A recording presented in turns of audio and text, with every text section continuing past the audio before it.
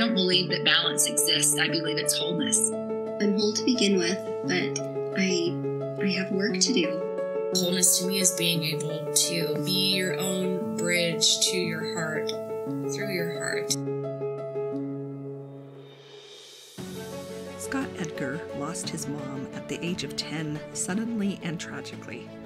Currently, he is a successful attorney, newly divorced and dealing with trauma bonds, and beginning to uncover how the hurt and pain from the loss of his mom has impacted him for 39 years.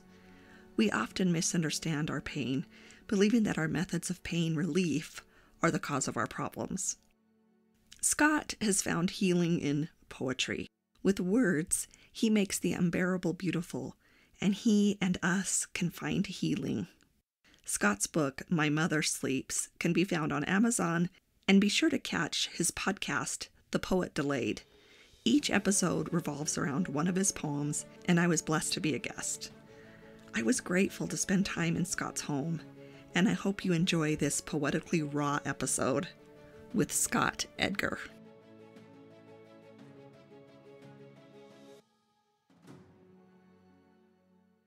I've found that as I've been writing poetry, like as I try to convey or work through ideas, concepts, emotions poetically, through metaphor, simile, whatever, as I try to put those on paper, try to work them through, it helps me understand more these difficult concepts.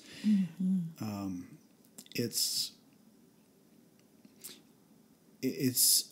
just coming at a thing from a different angle, and thinking, how can I express this in a way that's artistic almost, Yep. It says it, but it doesn't say it. And when I do that, as I've done that, there have been many instances in which I've come to an understanding, a realization that almost like I had these ideas, these kind of feelings in my mind about what it was, and then as I've tried to implement them, I think, okay, I understand that principle more now.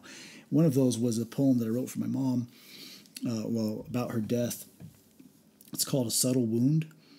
And so my mom died in 1984. I went to bed I was 10 years old. It was a Sunday night. I went to bed like every other night. And then my dad woke me and my siblings up at midnight and told us that, someone in our family had to go away for a while. Your mom's dead. And then we didn't really talk about her death. I don't know that we ever talked about her death, frankly, when I was a kid. And so I was trying to, and the other aspect, and I'm going to read this poem in a second, is that I didn't feel like anything had happened. I didn't feel like I had been impacted negatively. I felt fine, or I thought I felt fine. And I made a point of it growing up to try to say that, my mom's death didn't impact me, which, obviously is ridiculous. But I tried to, because I wanted to be accountable for my decisions, and I didn't want people to think I was making excuses. And so I went out of my way to say, oh, it's not my mom's death. But anyway, so as I've gone through this healing process, I've started to understand, that kind of, that hit hard. Yeah. Hard. You don't come out of that. No, nobody comes out of that unscathed. No. So let me read the poem to you. And there's a specific line in here that really helped me, not just in this instance, but in, as I go forward in life, to have, to have a better understanding. But so the poem reads, again, it's titled A Subtle Wound. And the poem reads, "You left me when my world was measured by a child's stride. You had to go away for a while, I was told, to ease me into the truth. You were gone and not coming back. It was involuntary, I know, you're leaving. But intent is not part of trauma's calculus, so I was not spared, though the wound went unnoticed. There was no nervous response or reflexive recoil, as when you touch a hot pan.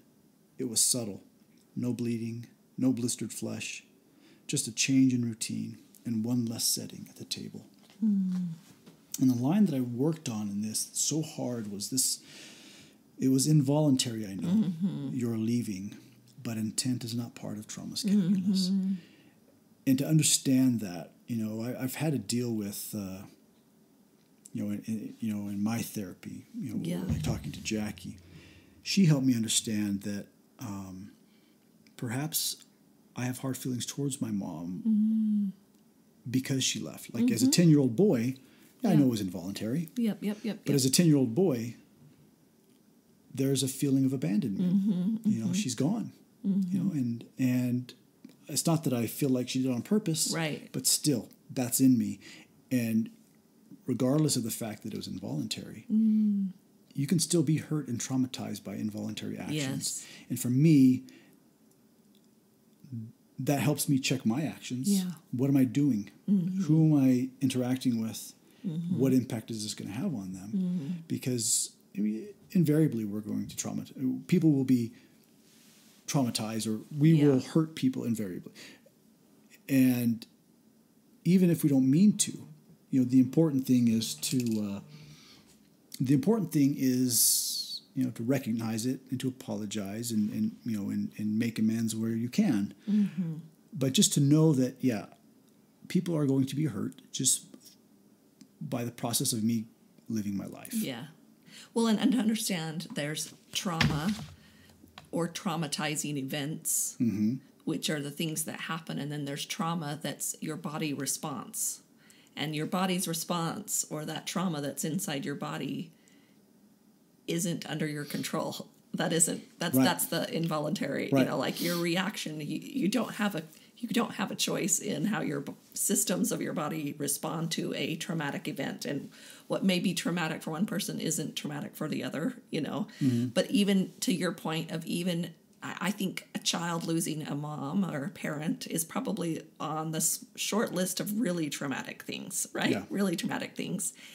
And yet, even there was still some pressure on you to try and make it okay, you know, to try and make it, to try and force to not have a response that anybody would. You know, we that's the positive, the toxic positivity, you know, sides of things, where it's like, oh, well, she was better off somewhere, or things like that that discount your response, that try and make you say your response is wrong, you know, that your hurt is wrong in some ways. We do that so much. It's a shame. Yeah, like, I wrote another poem called On Becoming a Black Hole, in which I kind of address what you just said, like, because a lot of people say, well, you know, God must have really needed your mom. Yeah, ouch. Yeah. You know, and as a kid, I understand their what they're trying to do. Right. But when I think about it,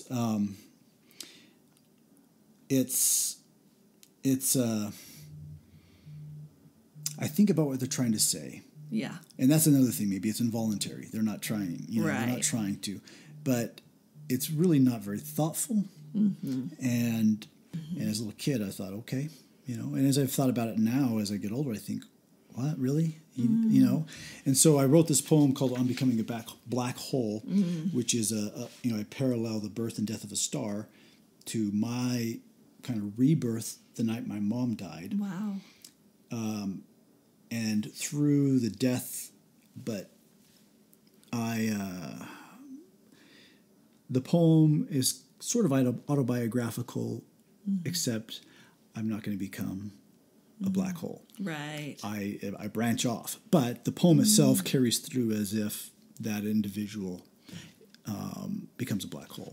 But in that poem, you know, in that when I'm writing about my rebirth, I said,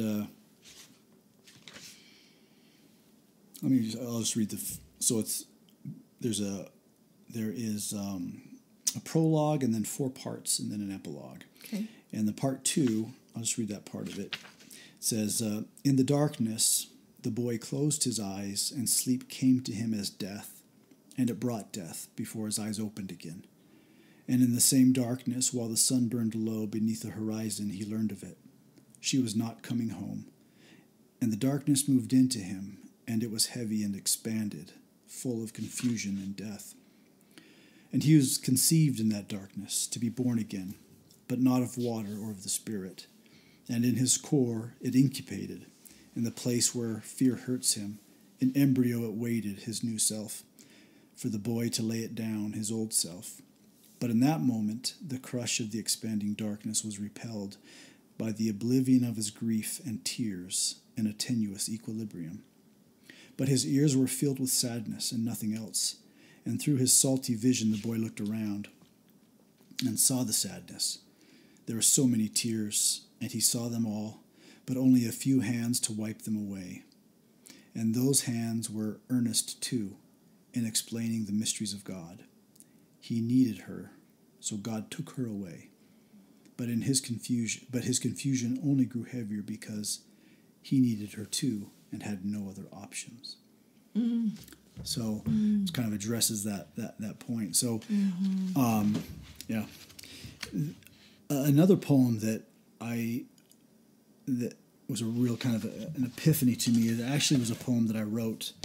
So I have a nephew who passed away on the 4th of July this last year. He was 21, or just a few days shy of his 21st birthday. He just died in his sleep.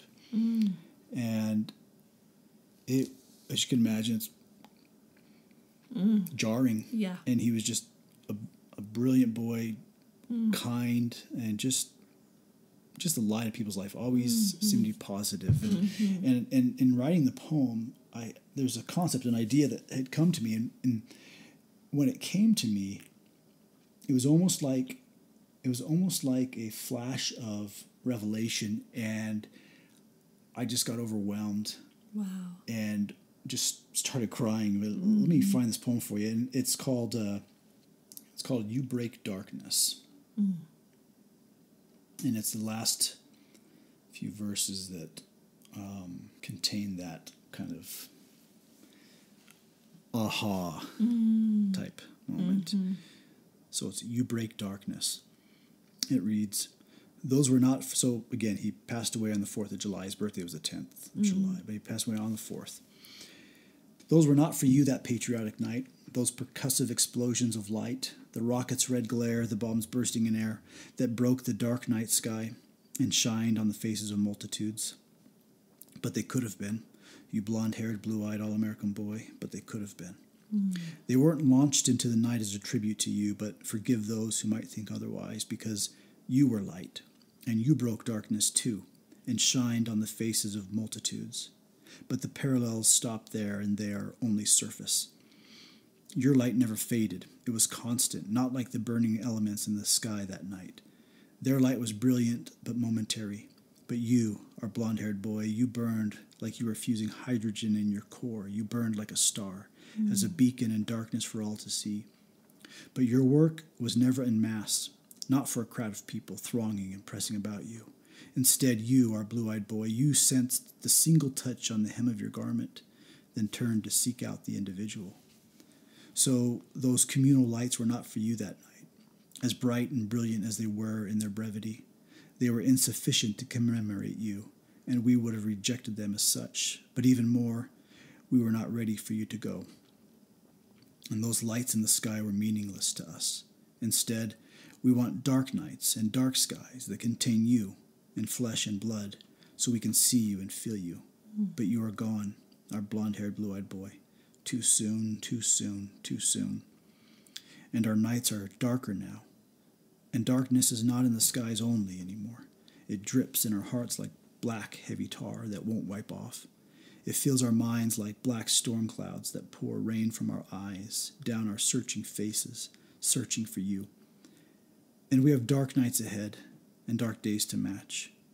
But you are gone. Our blonde-haired, blue-eyed boy who broke darkness, we laid you down, and there is no end to them, it seems. The nights have been quiet since you left, and darker. And the black sky is broken by the stars now, the constant stars. But that's false. It's not the stars we see. They do not move in our space. Instead, we see memories of those faraway stars, memories of moments in each star's existence, communicated in waves of light. And as each star runs its course, when each star dies, even then, those waves of light will not stop. They will come to us still and break the black sky still and bring memories ad infinitum, it seems, of the brilliant brightness of their source. And you burned like a star in life, but are gone. You no longer move in our space, not in flesh and blood anyway. But we sense you still. You move in our memories now, and they are full of light. and we understand now. The light you shined in life, it was never extinguished. It shines brightly still, but now in waves of memory, reminding us of the brilliant brightness of its source. You, our blonde-haired, blue-eyed boy who breaks darkness still. And the concept that I had was that of stars. You know, when you see stars, you don't see the star, you're seeing memory effectively of that star from that moment. Yes. And so just like that, some of those stars are likely dead, gone, but we still see them as if they are existing. And so he is not with us anymore. Yeah.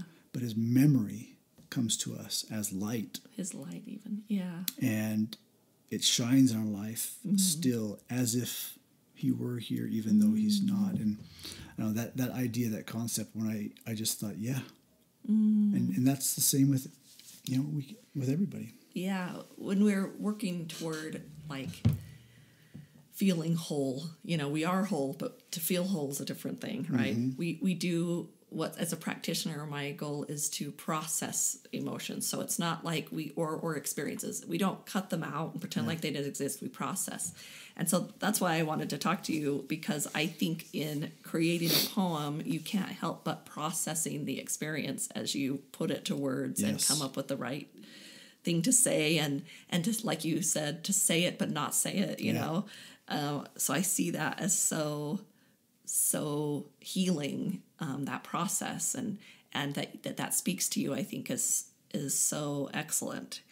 And you are an attorney by day, I would say, and a poet all the time. Yeah, good way to say it. But I wanted to ask you about, how was that like? And I know you talked about it in a previous episode. I had this written down before I had listened to the episode in your podcast, The Poet Delayed. But this is an episode, I Am a Poet. This is what you talked about. How was taking on that title of a poet? What was that like to say, I am a poet, especially in contrast to this attorney, attorney by day? Well, how was that? You know, attorneys, it's a writing career. We write a lot. Yeah, true. But it's boring usually. Although I do find great satisfaction in crafting a well-written, well-logical argument. Great. Yeah, your words are probably they're powerful. Yeah. But yeah, you know, I've always had a difficult time. I never wanted to call myself a poet because I felt pretentious. Like, well, I'm not a poet. You know, poets are like, you know, Frost or Shakespeare, you know, Thoreau even, or, you know, Tennyson. They're Which poets. You always loved your whole life. I've always been drawn to poetry. Yeah. Always been drawn to poetry. And so I always felt like, this sounds weird to say I'm a poet. Almost, you know, it's weird. I'm a movie star. You know, it's weird. You know? Yeah. But I am a poet. Yeah. I write poetry. You know, I've got my book, and I am a poet. And I see the world through. I see the world.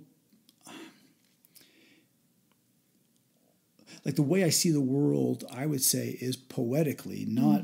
I mean, not in like necessarily beautiful way always, but I see it in analogy and metaphor. My mind is always converting things into analogy and metaphor, and trying to understand things that way. And I love to take a thing and write about it in a way that is unique, and to come, you know. So it's been nice to take upon myself that, you know, I'm a poet. Trying it on.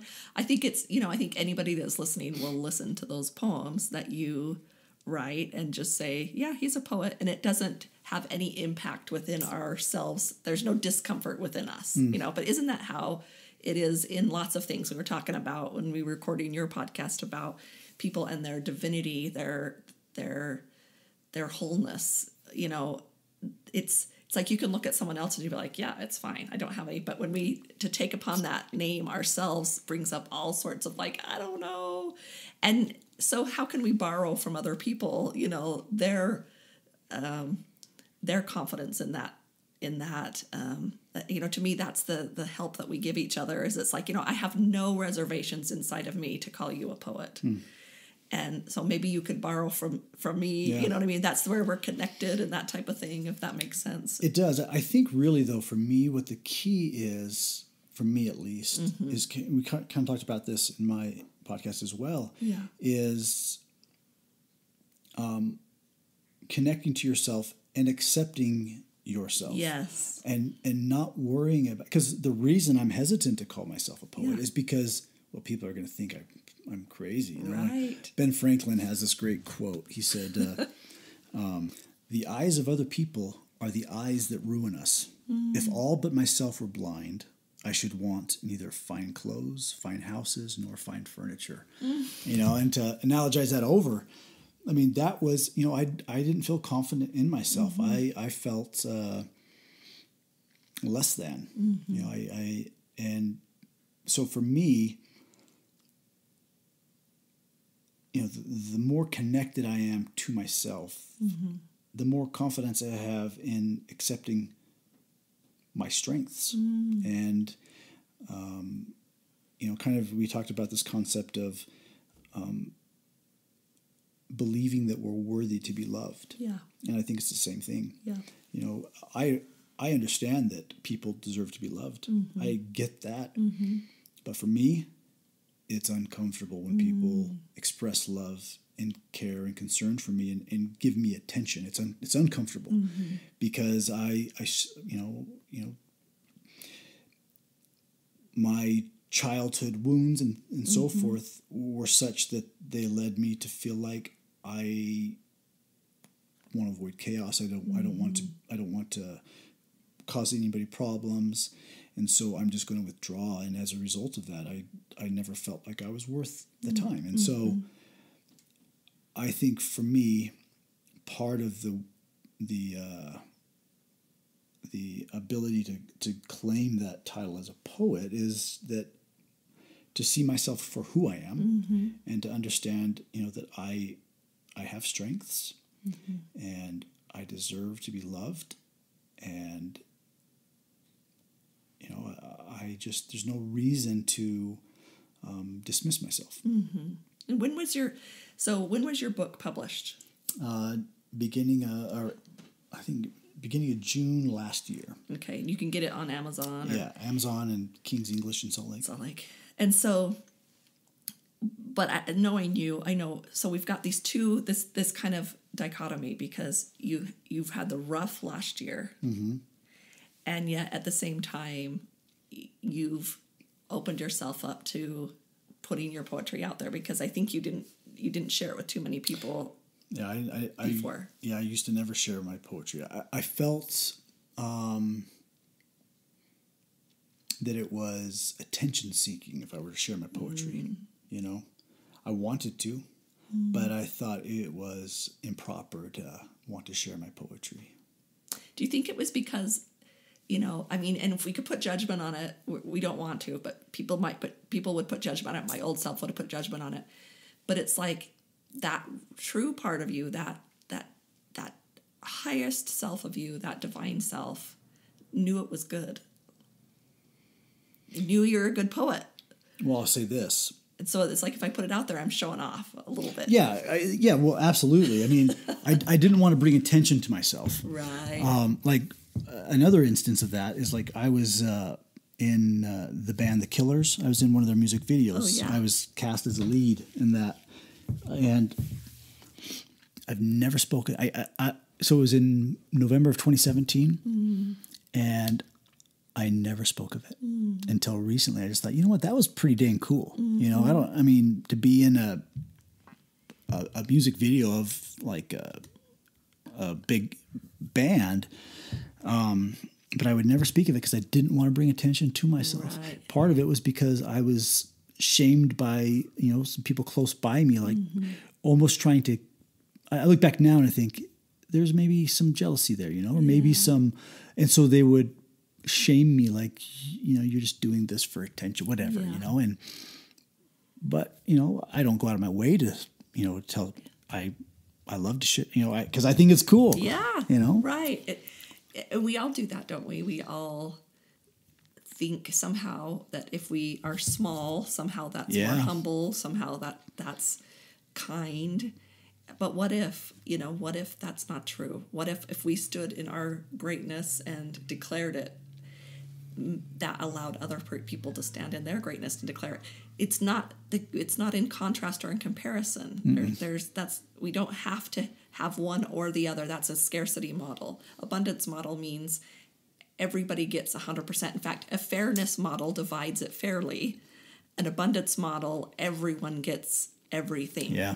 It does no good. I believe this, and I'm still trying to incorporate it in my life, but I believe that making ourselves small serves no good purpose for anybody at all, except for maybe people who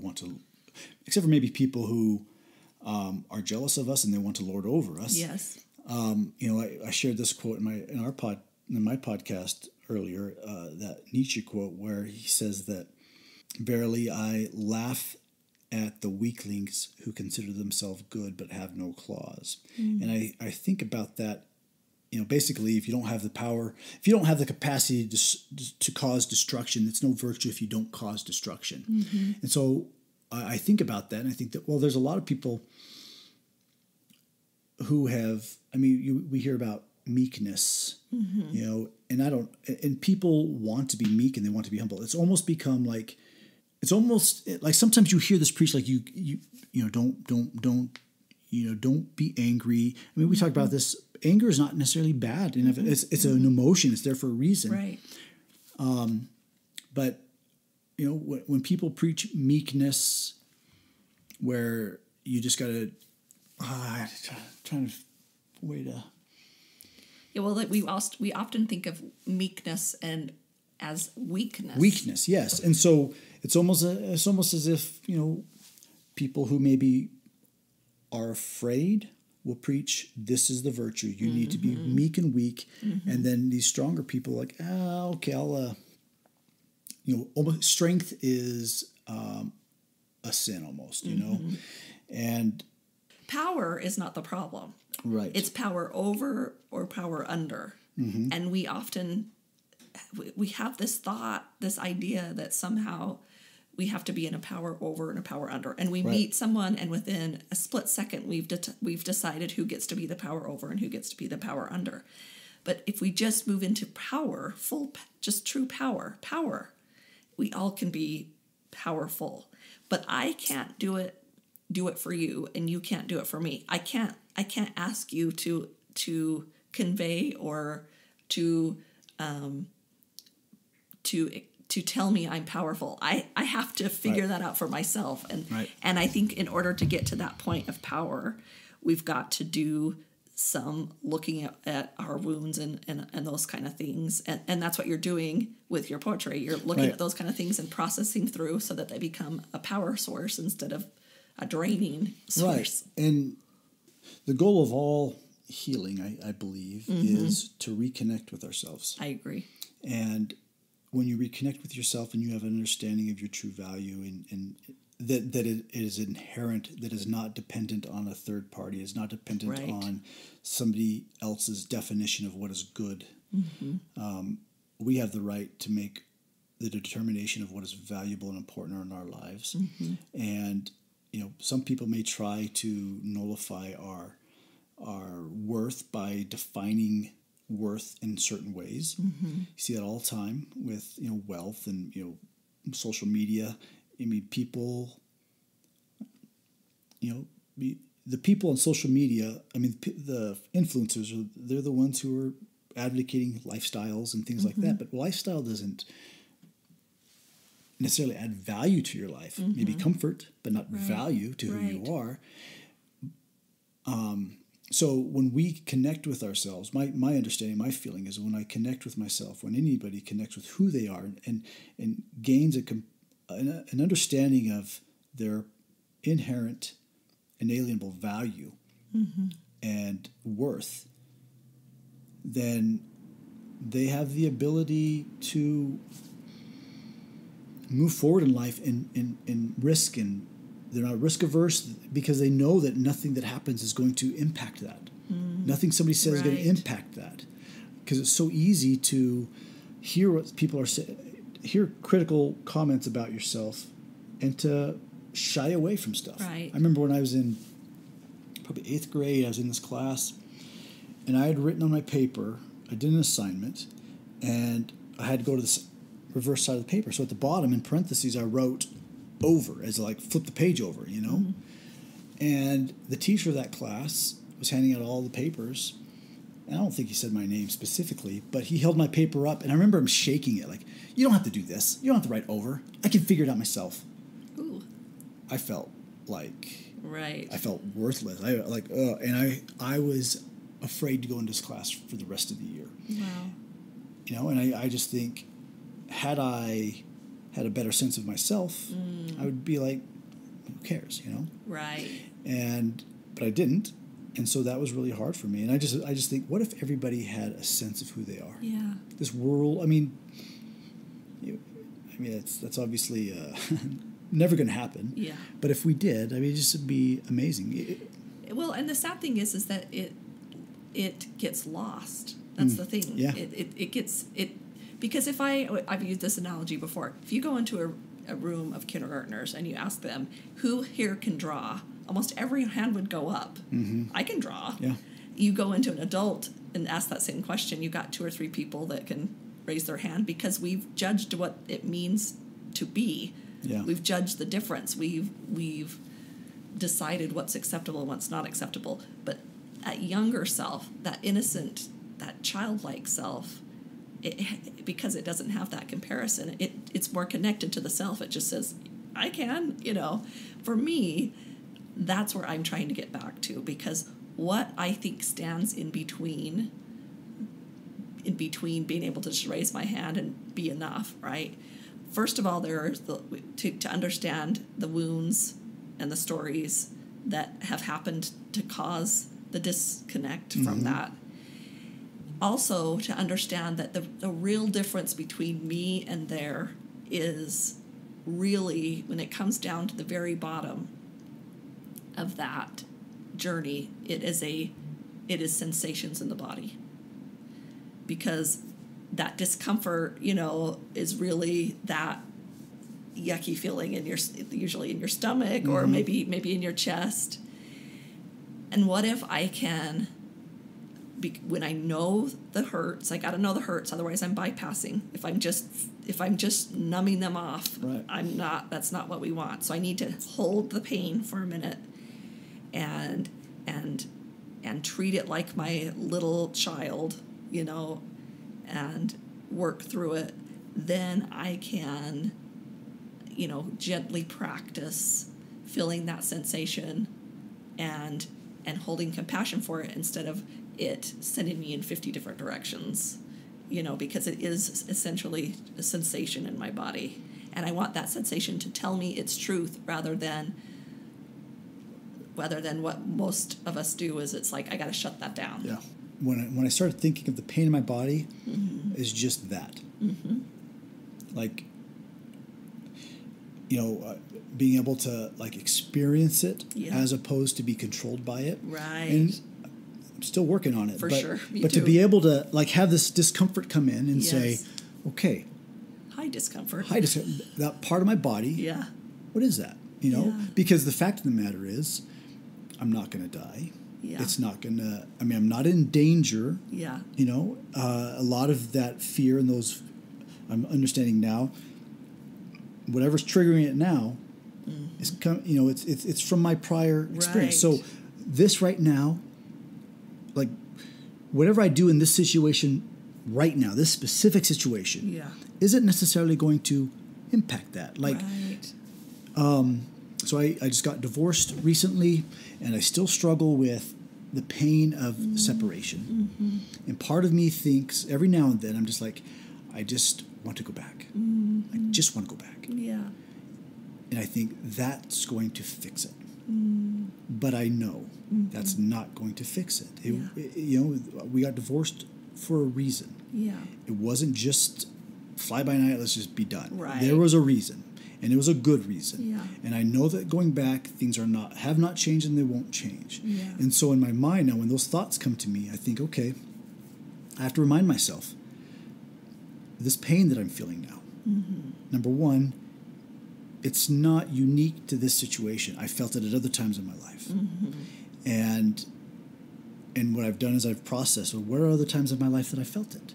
You know, and I've gone and I've recognized those times that I felt it. Mm-hmm. And I thought, okay, I get this pain now. Mm-hmm. But I also know that going back, Mm-hmm. it may relieve this anxiety that I feel right now, Right. but it's not going to fix it because the problem is Right. not there. Right. My target should not be going back to my ex-wife. The target should be going in and reconnecting the Yes. fracture inside of me. That's how I heal this pain, not going there. Right. And so understanding the source of the pain, understanding what the pain is, and also knowing that, just reminding myself that it's going to be okay. Yeah. It's going to be okay. Yeah. Just that for me has been really powerful for me. Yeah. I've It's your practice for the last year. yeah, Yeah. and it very well may be for a long time because that pain is pretty persistent. Yeah. You know? It's like there's the puzzle piece, and you can't put just any old, you can't just say, well, there's a puzzle piece. I'm going to fit it in there. It's Right. got to be the correct puzzle Right. piece. But thinking in this moment, I because we've talked about this before, and I totally understand that. And I thought, I wonder if he knows what. So the way you look at metaphors, life through metaphors and things, some things that will come up to me are spectrums. And I think, okay, on one spectrum, in the spectrum of what you've been going through, you're over here where it's like, I want to go back. And then on the other hand would be like, F her, And I just, so it's like, it's as tender as it is and how much heartache it has brought you. To me, I see those perspectives and I think, wow, that comes from a tender place. Do you know what I mean? That I've always had respect for the fact, I would not like you as much if you were clear on the other end of the spectrum, right? So you're here and we just want to pull, a little further away, because we don't want you to go to the opposite. Right. We just want you to move into, and where you would say, I would say the center, and maybe that's further this way for some people, maybe that's further, but what it is it's the self. It's actually the true self somewhere along that spectrum. I think we get hurt and have problems when we're at either end of the extreme spectrums. Well, what I find is, I think at both ends of the spectrum, mm-hmm. those are based in fear. I that's a really good like point. When I want to go back, yes, it's when the pain hurts and I have no sense of, like, my sense of self. It's almost like, my desire to go back mm-hmm. is directly proportional to my fear or lack of connection to myself. Yeah. But when I'm connected to myself, there are moments when it all makes sense. Yeah. And I think this is the right place for me to be. Yeah. And frankly, I don't ever feel F her. I don't ever get there. Right. It's either it's pain and I miss her, or this is the right place for me to be. But yeah, it's fear. Mm-hmm.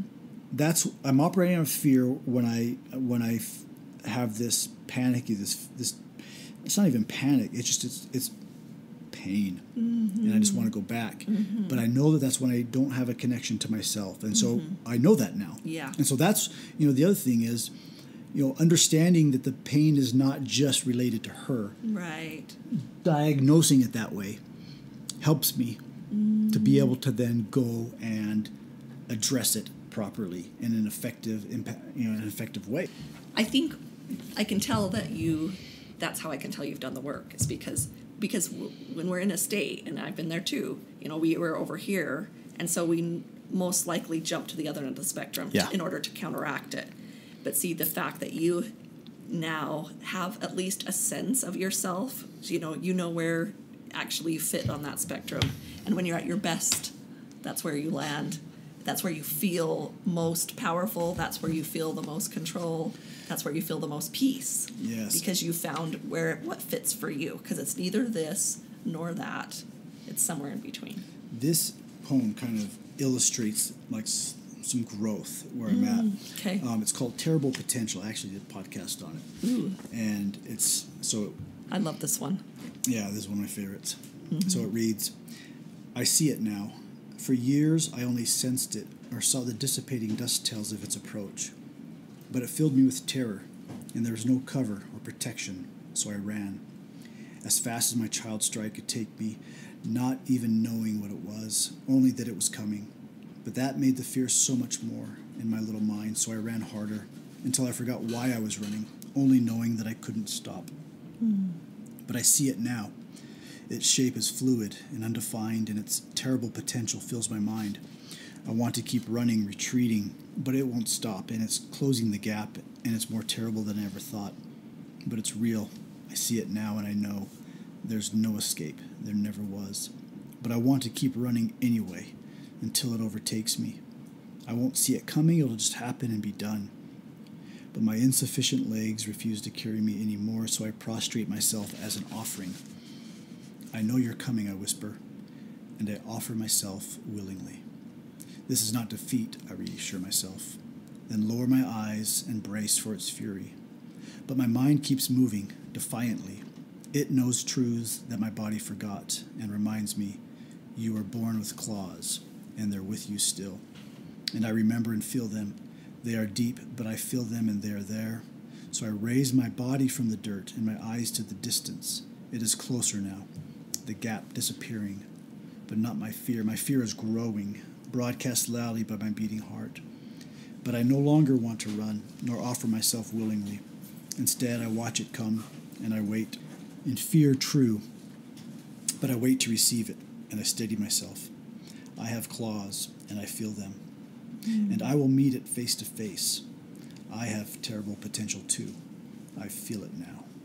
So that's kind of the process where I've come to. You know, it's still scary. Yeah. It's still hard, but I'm understanding who I am and what my potential is. Not just my potential, but who I am now. And that is giving me the strength to be able to stand and to face it rather than running.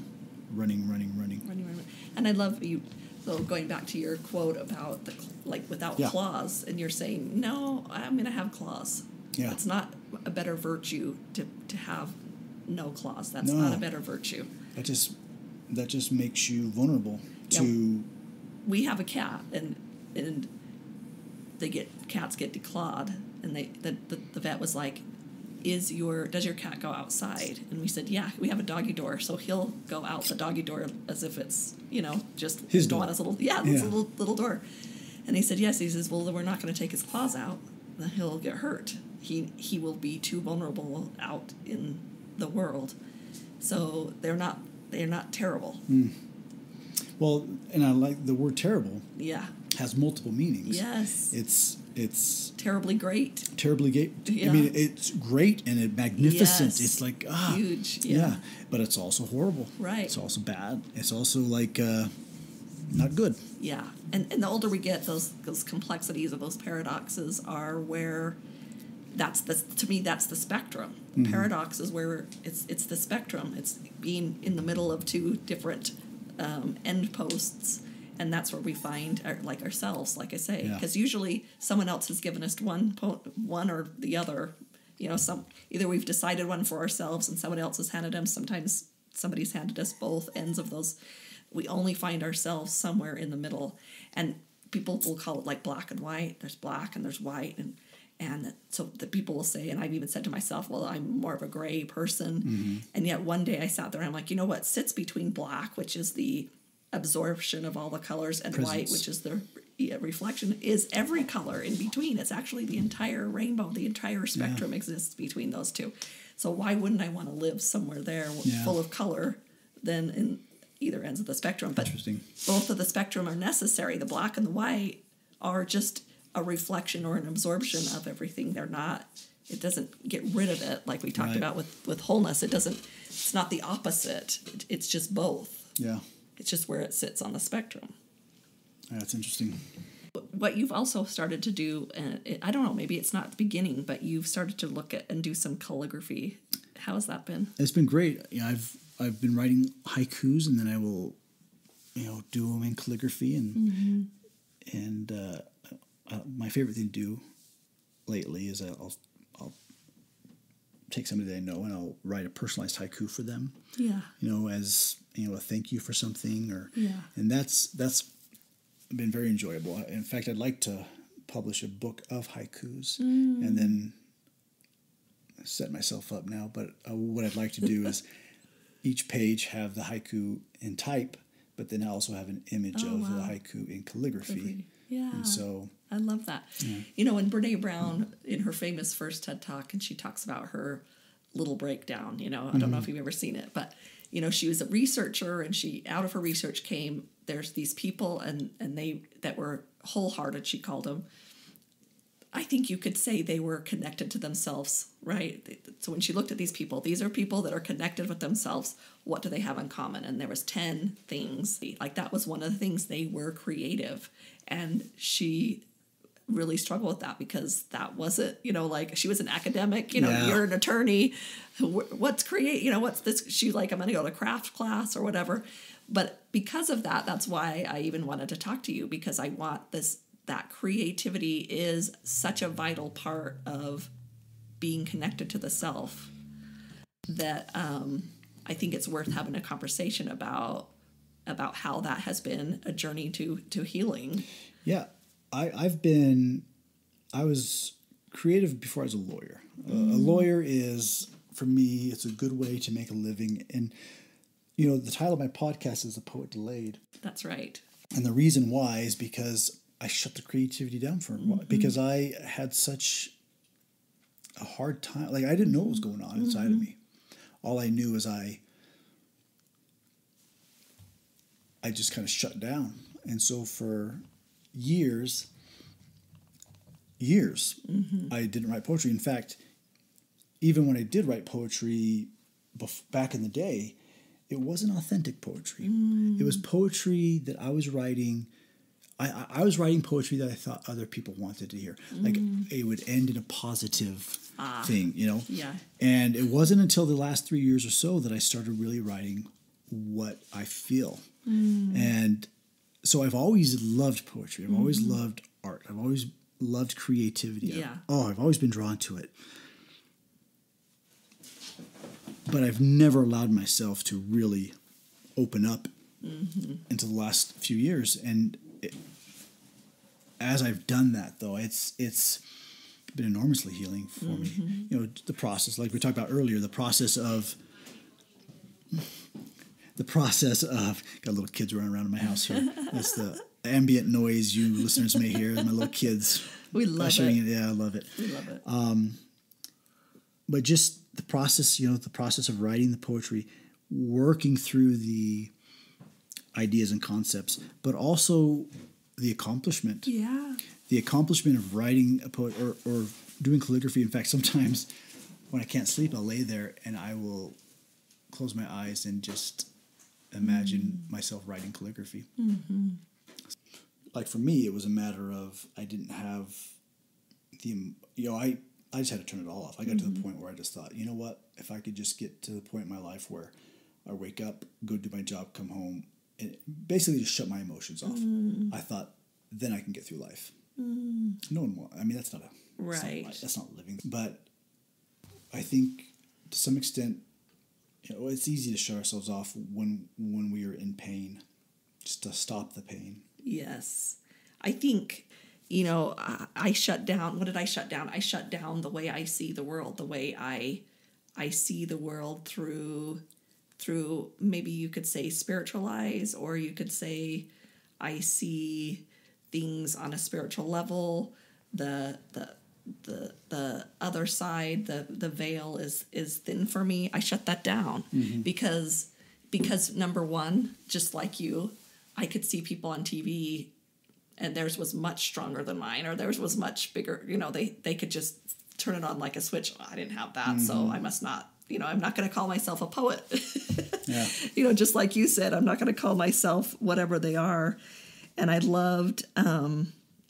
There's a famous quote. It's like famous by Marianne Williams in her book Return to Love, and she says, "Our deepest fear is not that we are inadequate. Our deepest fear is that we are powerful beyond measure. Yeah. It is our light, not our darkness, that most frightens us. You know, it is our greatness. It is our that divinity is way more terrifying to step into and to accept than I am a bad person. We kind of just allow that so much easier for some reason.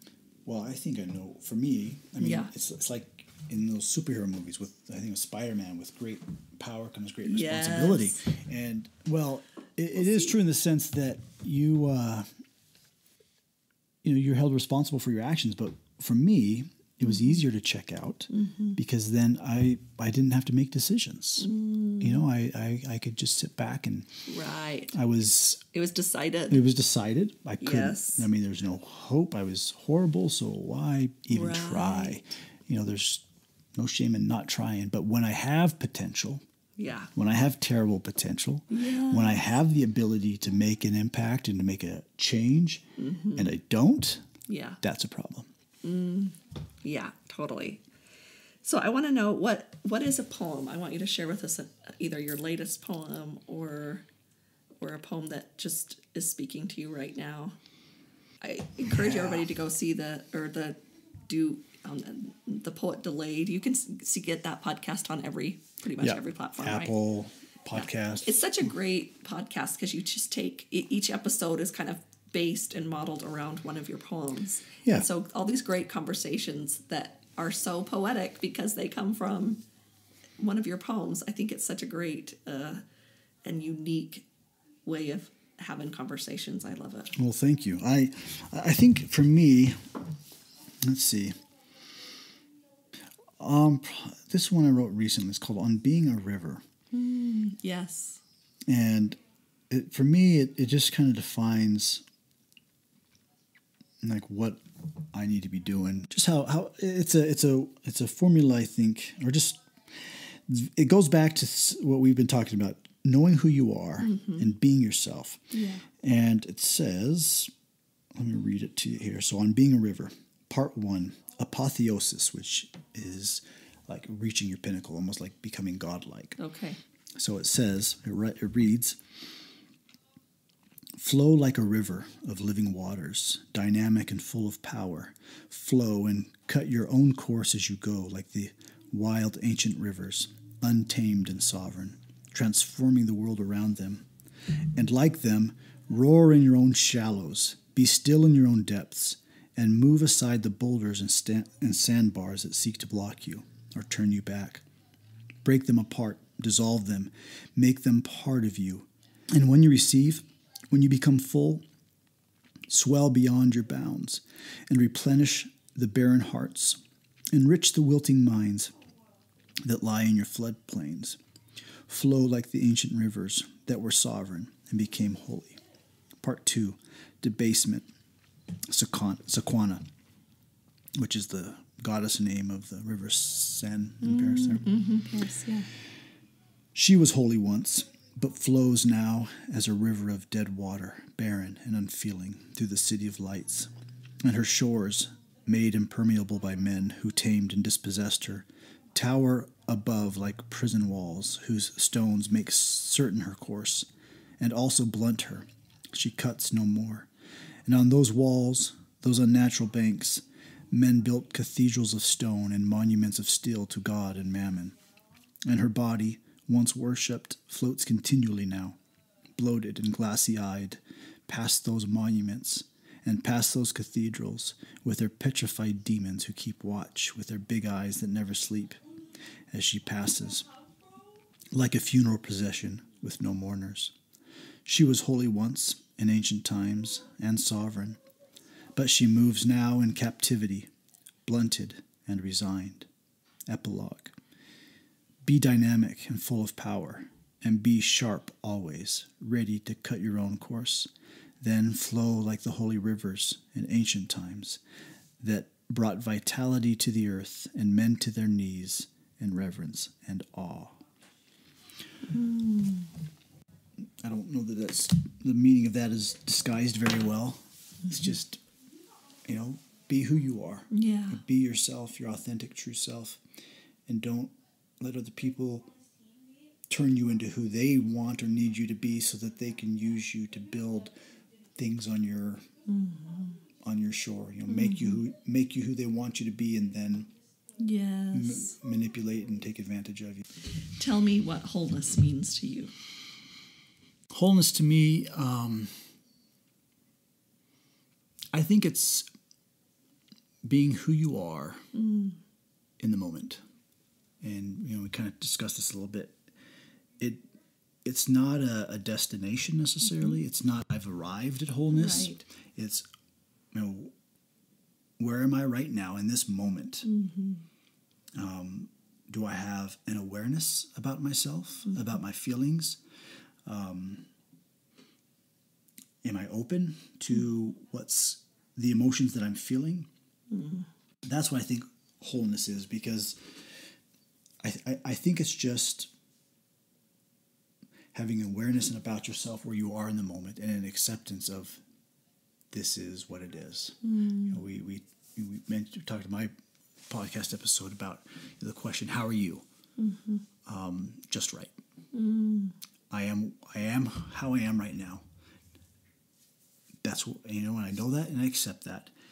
And so what am I going to do? That's what I think wholeness is for me. We invite you to thewholenessnetwork.com, where you'll find the Wholeness Library. Inside, you'll find tutorials, downloads, mini classes, and all sorts of streaming content for you on your wholeness journey.